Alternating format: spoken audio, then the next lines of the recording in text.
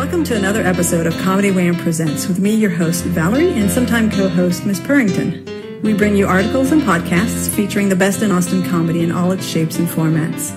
Started in 2016, the podcast project brings you funny people and their stories.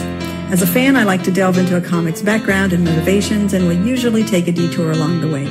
Consider the interview a way for you to get to know the folks that make the Austin comedy scene one of the best in the country.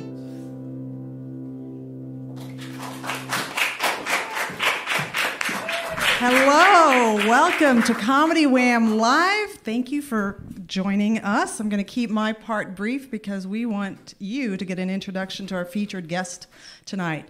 Unlike our podcast, you get a treat because you actually get to watch a short set by our featured guest. So I want to introduce her without further ado. What you want to know is that she is basically the mastermind behind lastgas.org. So, a little geeky knowledge there. But now we're going to get to the really juicy stuff. She is featured in the movie available on Amazon called Funniest, a great, great watch. She is the longtime host of Live at Cold Town, which is a theater up north. Yes, clap. Come on, Marcus. Leave the clap. Come on. She just released her debut comedy album called Carina Has Issues. Who knows? Maybe you're going to hear something from the album, but if not, that's why you go listen to the album and download it and play it as often as you can. So without further ado, Comedy Wham presents Carina Magyar.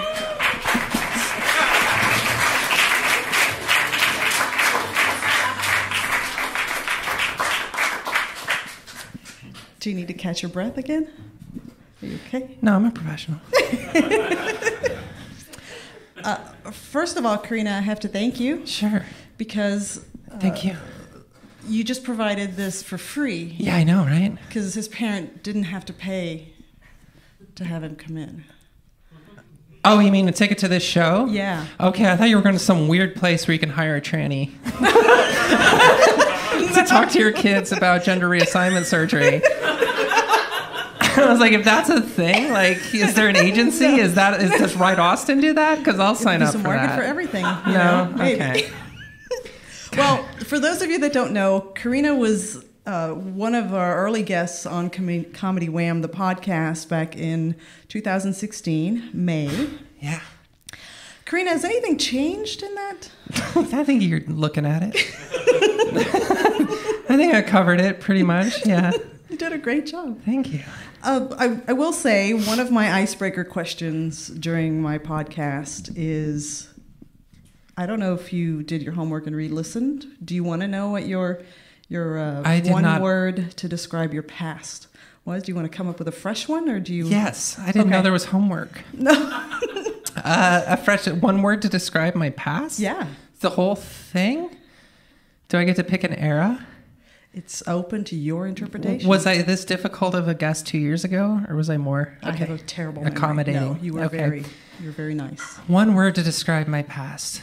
I mean, great. I've had a great life. I had a really happy childhood, which is, I know, contrary to what is presented or is often talked about for transgender people. It's not that it wasn't without some really dysphoric moments that were kind of awful. Do you feel like because you've backed off of the magazine writing and the other professional writing that you've been able to really hone in on your comedic writing?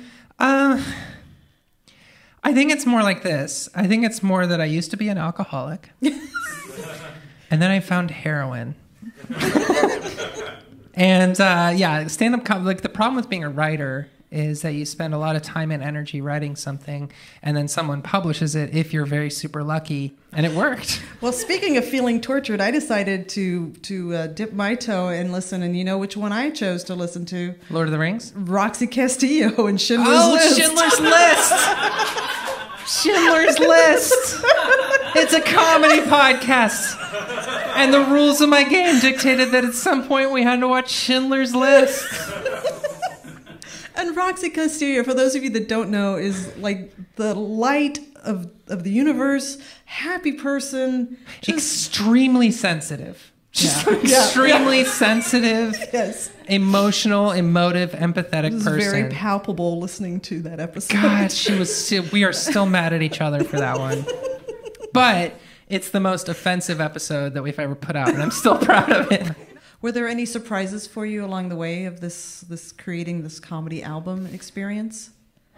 The night of the recording, my babysitter didn't show up. Oh no! Yeah, we just released because I wanted to do a review, kind of do the whole promo package. Uh-huh. So I wrote a review, and one of the things that I noticed about the album overall, the feel that you get from it is you have the gradual crescendo, and the TSA, transgender TSA track is the one that like really gives you the powerful punch.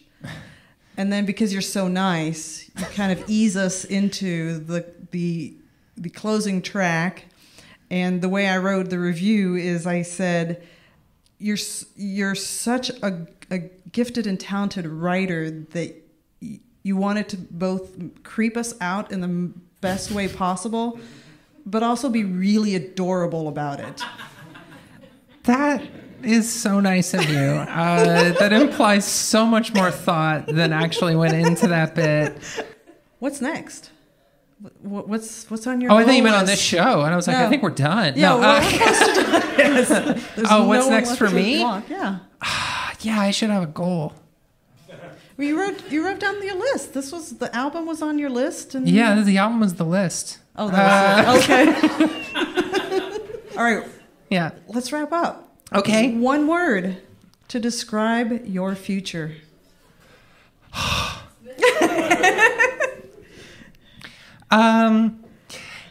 I think the one word I would like to be able to say is fulfilling. I'm really focused on fulfillment. I've done a lot to get my life aligned the way I want it to, and I just want to be able to be old and look back and say I had a fulfilling life. And I think that's why I do so many things, because maybe some of them I'll actually remember when I have dementia. All right. Tell us where we can find you on social media. Do your rigmarole of plugs and promotions. I do one thing now. I made it easy. CarinaMagyar.com. Everything's there. My Twitter, my Facebook, my book, my album. Yeah. Thank you. Mm-hmm. And thank you to my Comedy Wham partners in crime, Lara Smith, Richard Goodwin, and the child who got free sex education and transgender education tonight is mine.